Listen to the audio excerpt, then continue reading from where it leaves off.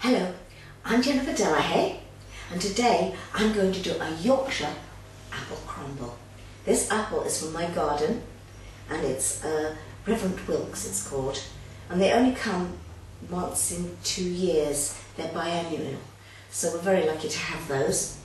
And we're going to do a little secret ingredient that makes it Yorkshire apple crumble. And I'm not going to tell you what it is, see if you can surprise us, sure.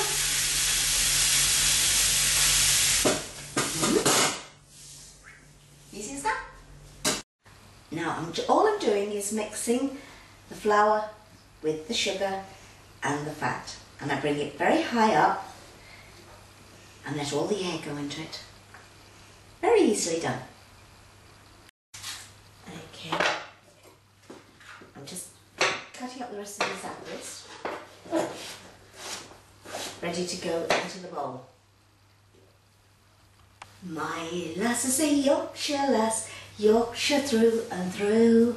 My lass is a Yorkshire lass, by God, she's a champion, though she wears no fancy hat, no wears no fancy clothes. I've got a sort of a Yorkshire relish for my little Yorkshire rose. I've got a sort of a Yorkshire relish for my little Yorkshire rose.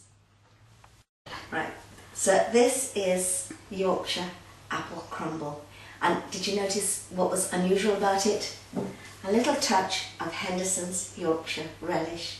Henderson's comes from Sheffield, and what is so great about it is it's like a Worcestershire sauce, but it's for vegetarians and vegans as well, and it's made here in Sheffield, and I'm very proud of that.